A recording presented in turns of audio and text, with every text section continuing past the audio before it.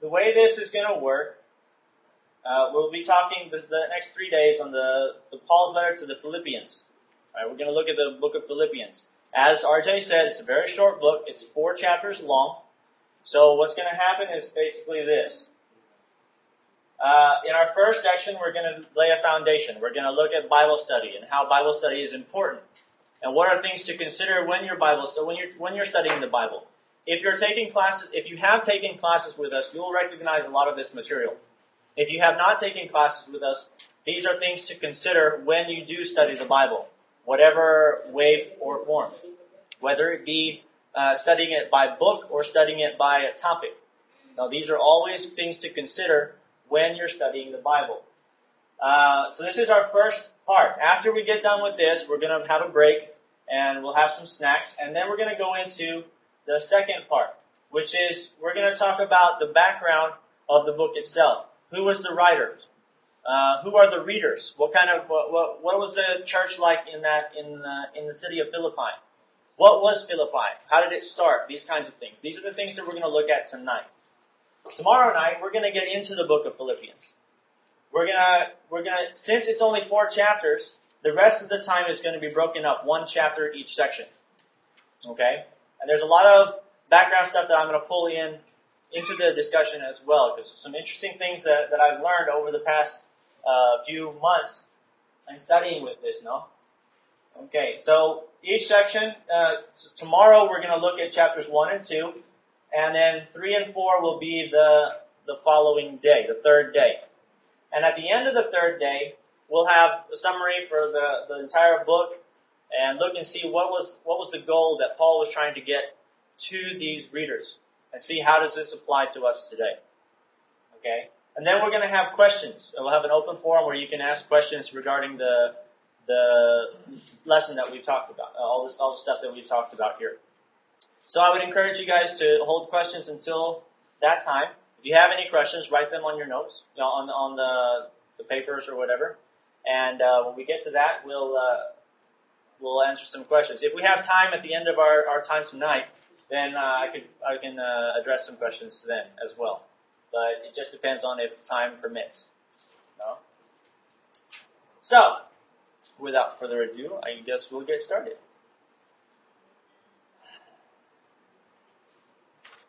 Alright, there we go. As most of you know, religion today, there are a lot of religious groups who claim to be Christians, right? In fact, there are over 38,000 different religious groups who claim to be Christians. Now, like I said, if you've taken our classes at the Bible Study Center before, especially Jesus Man of the Bible, a lot of this material is going to be covered again. Okay? Each one of these groups, these 38,000 groups, claims to be following Christ. They all claim to be following the Bible, and they all claim to be Christians. But the interesting thing that we have to consider is this. No two group teaches the same thing. You look at these 38,000 different religious groups, you see everybody has their own understanding about what the Bible says. Now, is this good? Is this right? Is this how it's supposed to be? Is this what Jesus died for? If you look in the original, the first century, how many groups were there? There's only one.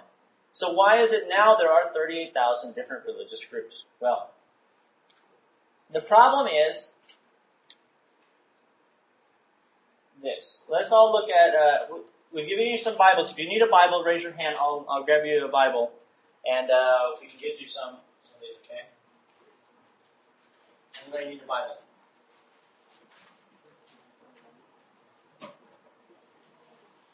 Anybody else? You need one? Hans?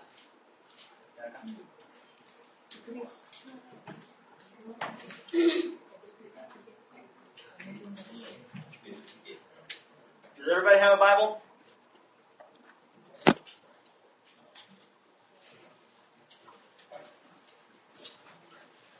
The thing that we see in religion today is people tend to add things, take away things. They pick and choose what they are going to be what they're going to be teaching in their religious groups. The question is this right? 2 Timothy 3:16 and 17. Would somebody like to read? All scripture is God-breathed and useful for teaching, rebuking, correcting, and training, and righteousness, so that the man of God may be thoroughly equipped for every good work. All right. The Bible message comes from God. All right. If you look at the Bible in its entirety, you see that there are 66 books which were written in about 1,500 years, right? Over a course of 1,500 years by over 40 different writers. And yet the thing is this message is actually from God and not from these men. There are passages that talk about this. There are passages that say that, this is not from God. We're going to look at some of them. Okay? The message is from God and is for a purpose. Right? Is useful for something. Is useful for what? For reproof, for correcting, for training in righteousness, so that the man of God may be fully equipped for every good work. Right? So yeah. Useful for teaching, for training, for correcting. With it, we have everything we need to do any good work. Because it comes from God and not from man, the Bible message is useful and complete. Okay?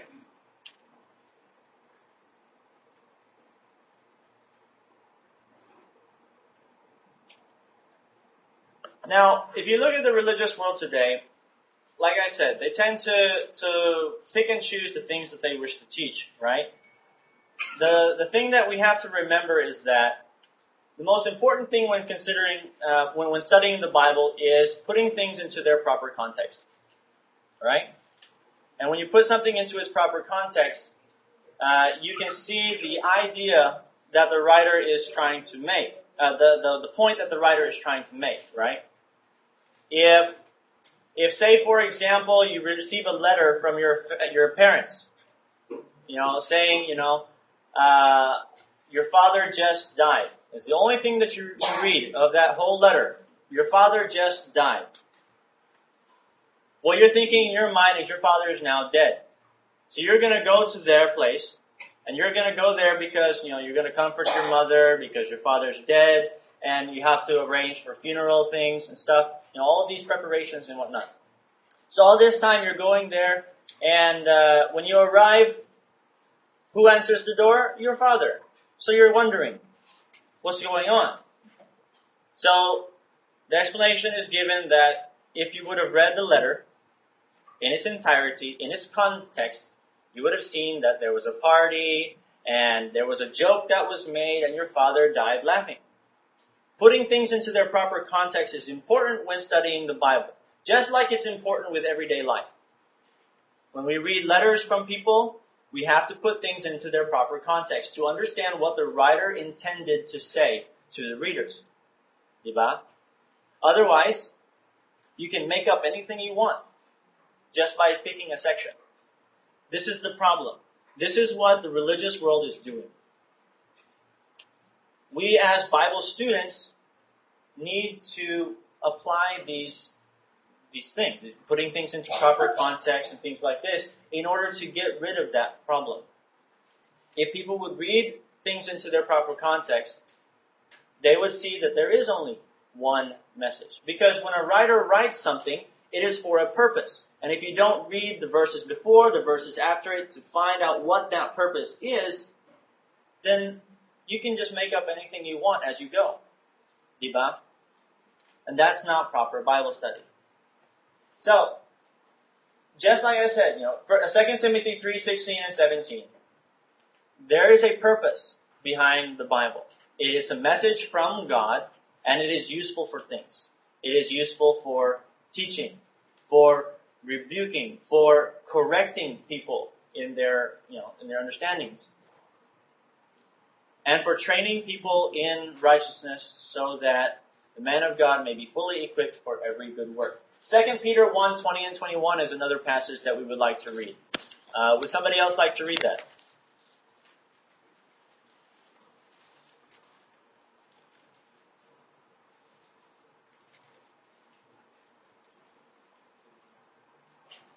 Anybody?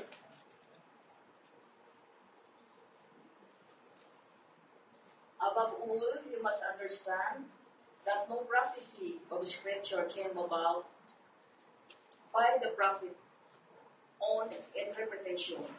For prophecy never had its origin in the will of man, but men spoke from God as they were carried along by the Holy Spirit. Okay. In this particular passage, we see that the men are giving a message, right? But where does this message come from? Okay. We must understand this, that no interpretation, no scripture is from one's own interpretation, but man moved by the Holy Spirit spoke from God. Okay. Here we have two words that we need to talk about, interpreting and understanding. What does it mean to interpret something?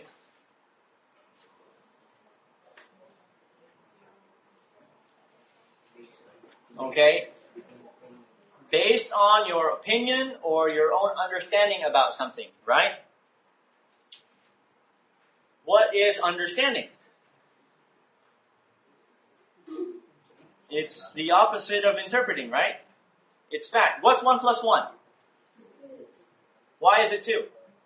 Why is it not 3 or 4? Because someone, somewhere, who had the authority said that 1 plus 1 equals 2.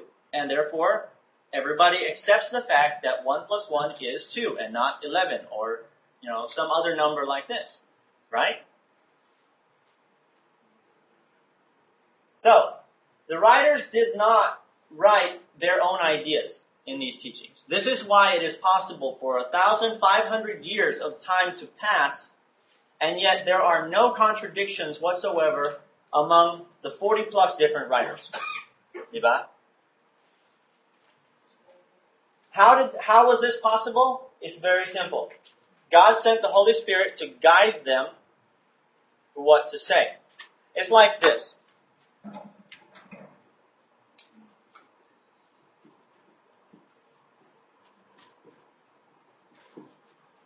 Who wrote this? Who wrote what is on the board? Did I write it? Can I write anything on the board? No, I can't. I can't physically write things on the board. The pen was the one who did this. The pen is the one who wrote it. But where did the message come from? From me. Right? In the same way, God used these men as instruments, just like I used the pen to write down what I wanted to say. Did the pen did the pen come up with the message? No. The message came from me. Right? In the same way, God used these men, to write the message. And the outcome was what we have today, our Bibles. No. It's that simple. And that's what this passage is talking about. How did God do this? He did it by means of the Holy Spirit. The Holy Spirit was the one who guided these men. God told the Holy Spirit what to say, and these men said it or wrote it. And this is how we come up with. This is how we received our Bible as we have it today. So it's through the Holy Spirit. Okay, because the Bible comes from God, we must respect that it comes from Him, and we have no right to change it. Diba? Since it's His message, the only person that has the right to change the message is the one who gives the message. Diba? So, people today have no right to change it. We can't sit there and try to interpret what it says. We have to seek to understand what it says. Diba? This is proper Bible study. So, it is our job to follow exactly what He says, the way He says it, and not try to come up with our own interpretation of it. Diba? 2 Timothy chapter 2, verse 14 to 15.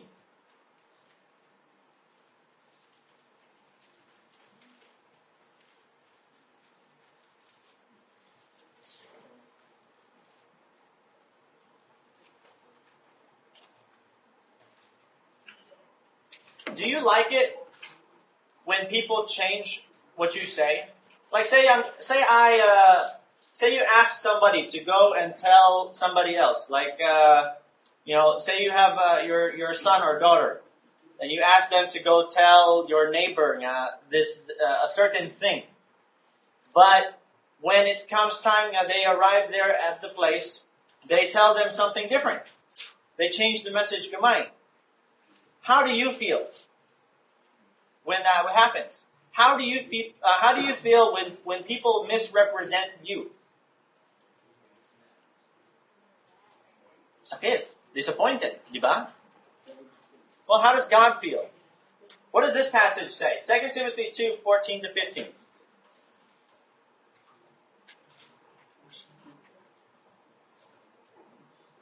Remind your people of this and give them solemn warning in God's presence not to fight over words. It does no good, but only wrongs the people who listen. Do your best to win full approval in God's sight as a worker who is not ashamed of his work, one who correctly teaches the message of God's truth. The situation here in this passage is that the people that Paul was writing to, were arguing over meanings of words, trying to make things mean something that they didn't, or things like this, and they were missing the point of the letter of the message that was given. This is the second letter to Timothy, because apparently there was something in the first letter that people were confused about, and they were trying to make it say something or this or that, and they were causing problems. So to alleviate that problem, he tells them this. It says, we must handle God's message correctly. It's His message, and we have no right to change it. We have no right to change it. We can't add anything. We can't take away anything. It has to be all or nothing. Because it's His message.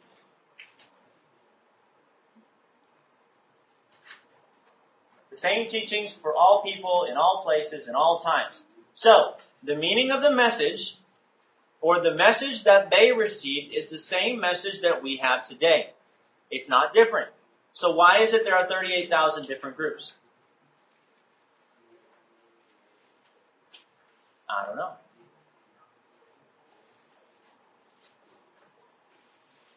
We have some warnings also. The Apostle Paul, in some of his letters, wrote warnings.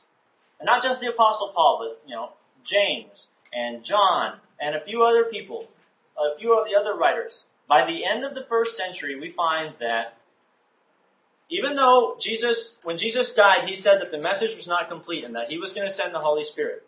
That's in John. By the end of the first century, we already see warnings written to the Christians, the different places, telling them, don't go beyond what was told to you. Don't add anything, because it's already complete. No? For example, in Galatians, Paul's letter to the Galatian church, chapter 1, verse 3-9, at the very beginning of his letter, he says, what does he say? Galatians chapter 1, verse 3-9. Grace to you and peace from God our Father and the Lord Jesus Christ, who gave Himself for our sins to deliver us from the present evil age, according to the will of our God and Father, to whom be the glory forever and ever. Amen. I am astonished that you are so quickly deserting Him who called you in the grace of Christ and are turning to a different gospel. Not that there is another one, but there are some who trouble you and want to destroy the gospel of Christ. But even if we or an angel from heaven should preach to you a gospel contrary to the one who preached to you, let him be accursed. As we have said before, so now I say again, if anyone is preaching to you a gospel contrary to the one you received, let him be accursed. Okay, how would you like to get a letter from the Apostle Paul starting out like that? After he gets done with the normal greeting of, grace and peace to you and things like this, the first thing he says, I am astonished. that you are so quickly turning away from, what they know is right. Diba? There's this other gospel, which isn't really a gospel at all. No? No? Obviously, it was a big problem in this church for him to actually put that first. No? He even says, if even we or an angel from heaven comes to you with a different message, something that is different from what we told you in the past, let him be condemned or accursed. No? Apparently, by the end of the first century, there was no more new message. It was already completely given. And then these people who were coming up with these new messages, these new ideas and things like this, that were not actually part of the new agreement. This message that Christ was giving. No? Where did it come from? Diba? 2 John, chapter 1, verse 9 to 11. There's only one chapter in this, so it's just verse 9 to 11. This is the second letter written by, this is actually the third letter written by John, but it's the second little letter.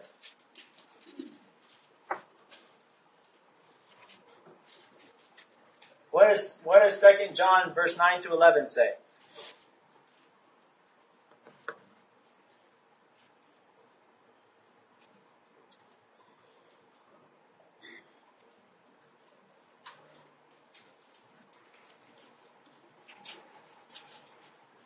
Anyone who does not stay with the teaching of Christ, but goes beyond it, does not have God. Whoever does stay with the teaching has both the Father and the Son. So then, if some come to you who do not bring this teaching, do not welcome them in your homes. Do not even say, peace be with you. For anyone who wishes them peace becomes their partner in the evil things they do. Wow. It's interesting. If someone comes to you with something different that was not in the original stuff, don't have anything to do with them. Basically is what he says. If you do, if you even greet them, hello, or, peace be with you. May it be well with you. What's going to happen?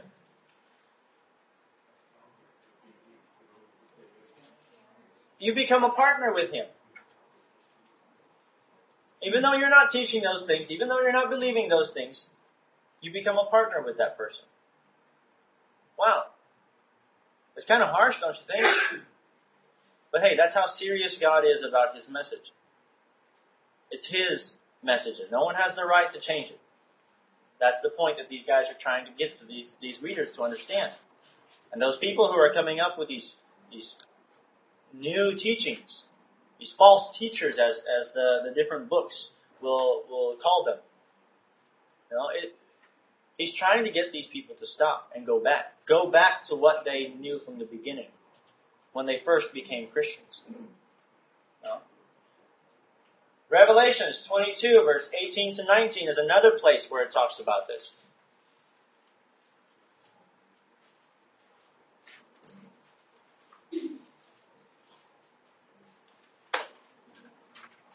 I warn everyone who hears the word of the prophecy of this book.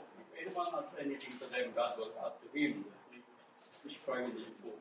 And if anyone takes away words from this book of prophecy, God will take away from him his share in the tree of life and in the other city which are described in this.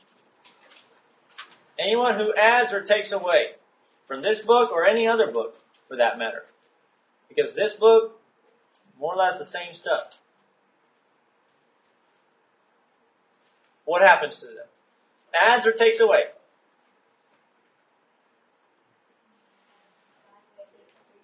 Bad things happen. Bad things happen. So we have to be very careful when we study the Bible. Studying the Bible is an important endeavor. And every time we study the Bible, we need to remember all the time that this is not a message that was from men. This is a message that was from God. And He is the only person who has the right to change it. We cannot make it say something that it doesn't. We have to seek to understand what exactly it is that the writers were trying to get the people to understand. And this is what we're going to do with the book of Philippians. Okay, we're going to look at the Philippian letter, and then we'll make some conclusions at the end and see what is it that the Apostle Paul was trying to get readers to understand, get the readers to do or change or things like this. Okay, and so we're going to apply these things when it comes to our going through the book itself. People were already changing the truth. By the end of the first century, it wasn't even 100 years after Christ died. It was probably not even 50 years after Christ died that things were starting to change. It wasn't until a little later that they started to write letters saying, "Hey, don't change it, go back." No, a lot of the letters that were written by Paul, especially the one that we're going to read, is estimated that it was written about 67, 68 AD. AD.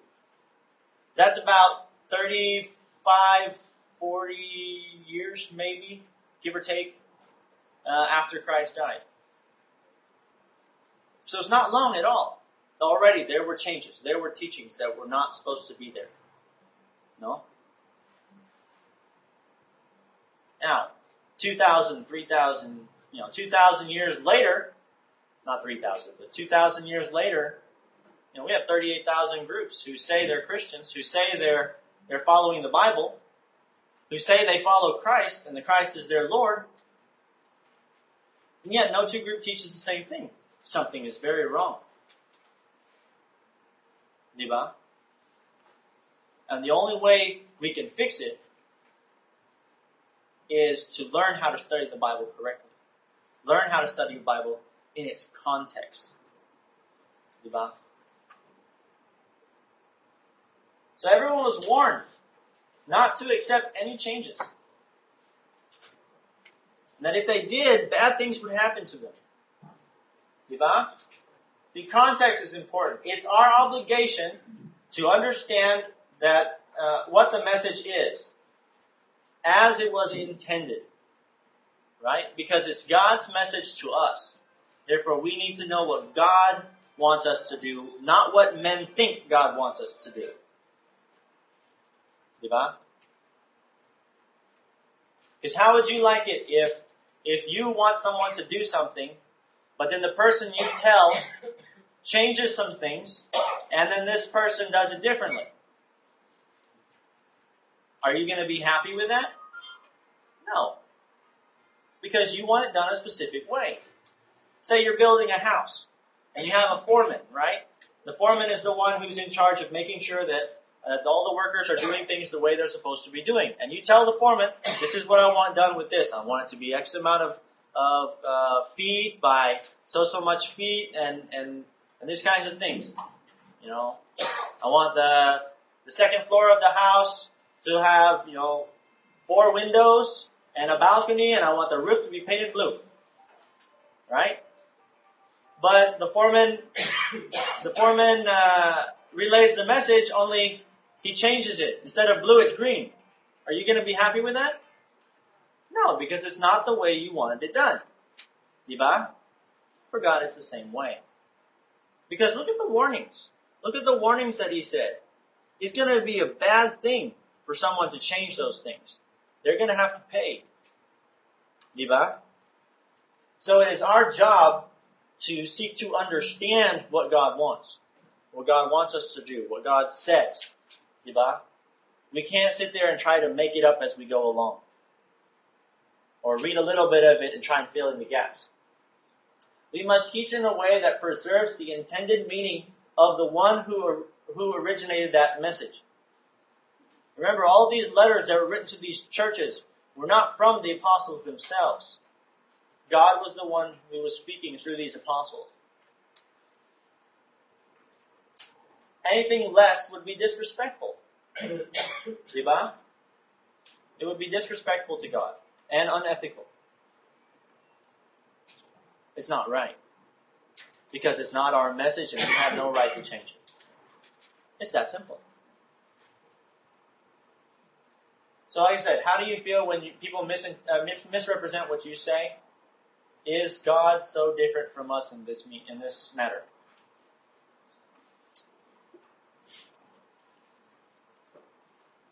It's an interesting thought. We don't like it when we're misrepresented. We don't like it when people change what we say or distort what we say. No? Why is this so important? Why is it so important for us to make sure that what we say, what we do, what we believe is exactly what God wants? Here. Look at this passage. Everybody turn to this passage and see what it says.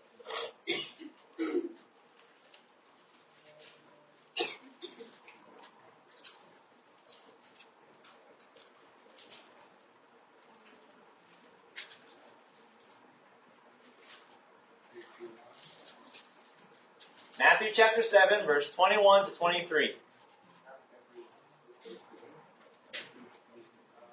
Noel, go ahead. Why don't you read it out loud for us?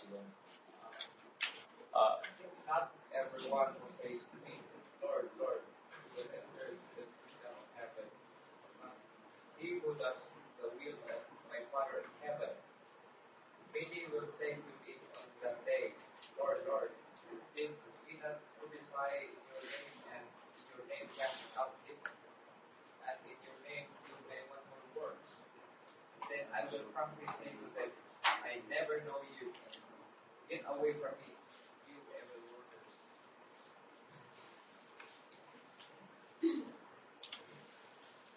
What kind of people does Jesus talk about in this? What kind of people were they? Huh? Religious people. Okay, I guess you could say they were religious people. What else? They're hypocrites. I was actually looking for the character that these people were. What kind of people were they? Were they good people? Were they evil people? They were good people, right? They were doing good things. What were some of the things that were mentioned? Did we not prophesy? Did we not cast out demons? Well, casting out demons is a good thing, is it not? I mean, nobody wants to live with a demon inside of them. What else? Did we not? Mighty works. Some translations say miracles. All of these done in your name. Whose name?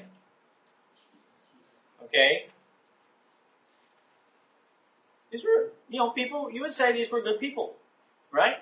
Well, what kind of people did Christ say they were? They called them evil. He called them evil people. Why? There. The key here is the will of the Father. Was it done or not? They did not do the will of the Father, and therefore what happened? He said, depart from me, you evildoers. I never knew you. It's not like I don't know you anymore, but it's I never knew you. Just because you may be a religious person, just because I may be a religious person does not mean that I'm going to get to heaven. I could go to church every single day. From the day I was conscious about what I was doing to the day I die. Or I could, pray all the time, or, do good things for people. I could be a benevolent person, all these kinds of things. But according to this, the final analysis is whether or not I am doing the will of the Father.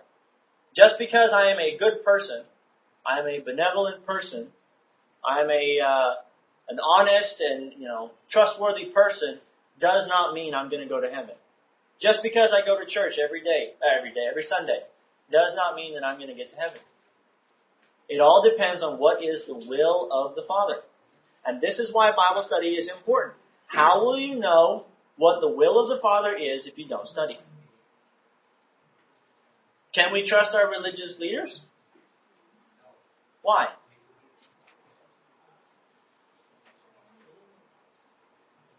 Because what if they're wrong? Can you trust me with anything that I am saying here? No. Don't trust me. In fact, take everything that I am saying, read it for yourself, and find out if what I am saying is true. And if it is, great. If it's not, you come tell me. You come tell me so I can fix it. Because that's how it's supposed to be done. Because each and every one of us are responsible for our own salvation. I won't be able to be there on the day of judgment whenever it's your turn to get up and account for the things that you've done on this earth. Your religious leader will not be there because they have to account for their own things. It's just between me and God, you and God. And that's it. So don't trust anyone when it comes to your beliefs. Don't just take for granted the religious world. Because, there are 38,000 different religious groups who are claiming to be Christians. And yet there are no two groups who are teaching the same thing. But in the book of Acts, at the very beginning, there was only one group. Something terribly wrong is going on in the world today. So the question is, what is important? The will of the Father. That's why we have to seek to understand the will of the Father. Now, I've really gone ahead of myself, no? So we're just gonna, okay. So these people, were religious people. They did many wonderful things for society, right? How would you describe their faith? Oh, I'm sure they were very faithful, right? What does Jesus say about them, though? The point is, He called them evil people because they were not doing God's will. Just because the religious world tells you that this is how you're supposed to do it, and this is how you're supposed to become a Christian, and this is, whatever, doesn't mean it's true. And we cannot take for granted those things and just accept whatever they say. Because what if they are wrong? And in the judgment day, you find out, oh, sayang. Diba? Sayang, I could have done something about that. But I didn't know because I didn't think to check. Bible study is important because it is our only way to know what exactly God wants us to do. Diba? So, with this, we're going to begin our look into the Book of Philippians, and we're gonna try and see.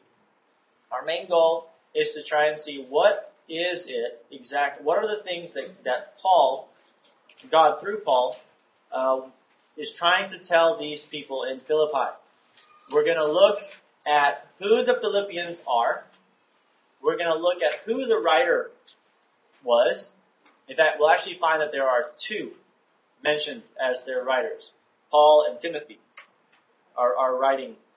But we'll talk about that here in a little bit as well.